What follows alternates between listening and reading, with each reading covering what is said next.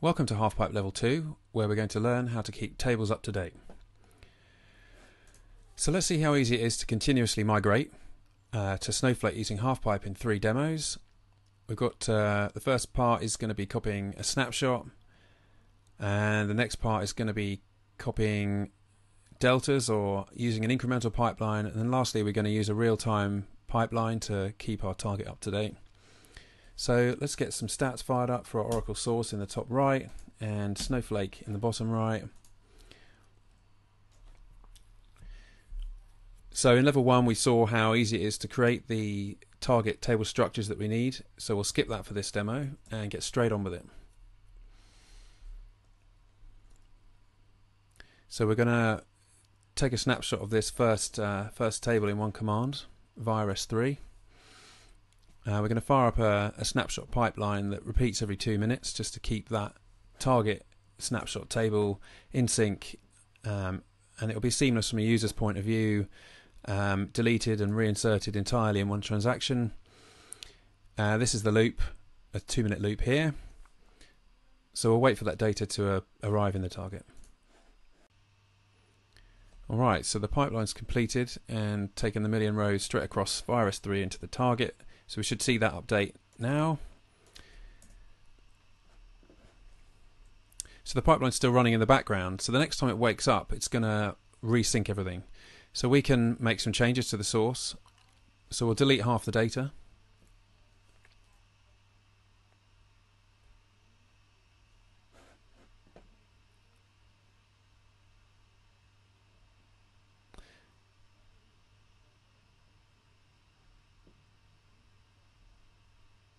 So we can see the source data has disappeared now, or half of it at least. So the next time Halfpipe wakes up, it's going to take those rows straight across, delete the target entirely and recreate everything.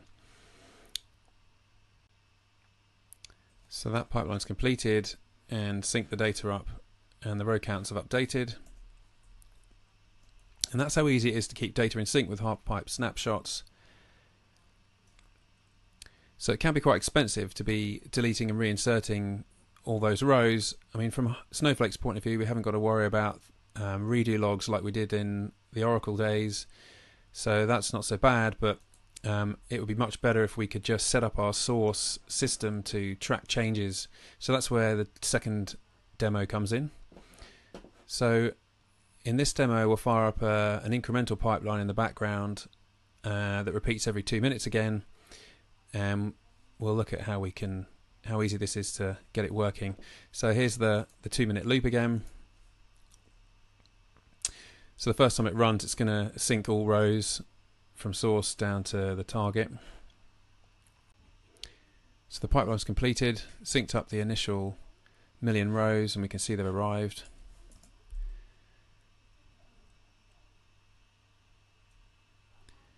So let's make some changes to the source. We'll update 5,000 rows and we'll add 100,000 records as well.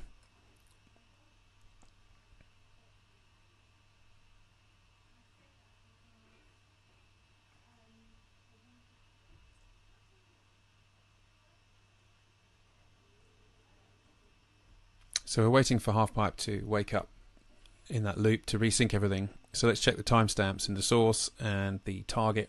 And we should see the target is behind time, so we've got new changes waiting in the source to go across.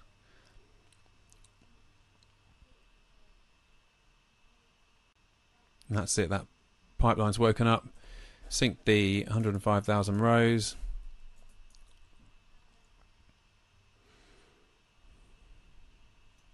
And if we check that target timestamp again, we'll see it now matches the source.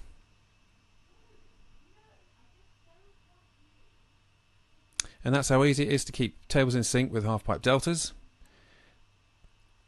But what if you want to handle deletes? Well, we've got to do some more complex setup with those triggers to get that to work, and that's not a problem.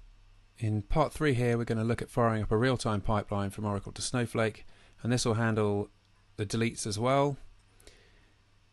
So we're going to add a column to the target table to track row IDs that we need. This is essentially using Oracle's continuous query notification to handle the change sets. So now that pipeline's fired up here, we're just going to wait for the data to arrive in the target in the bottom right. So now the two tables are in sync, we can add some records to the source and see them trickle across to the target.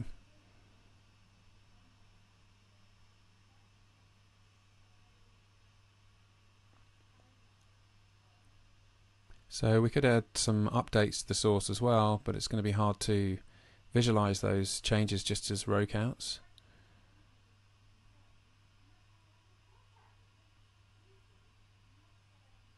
So you can see we're up to date in the target now.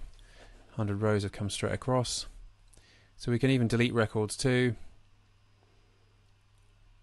Let's delete 50 rows and keep the transaction sizes small. So we should see this row count go down in the source and down in the target, as it has. So all the data is going via S3.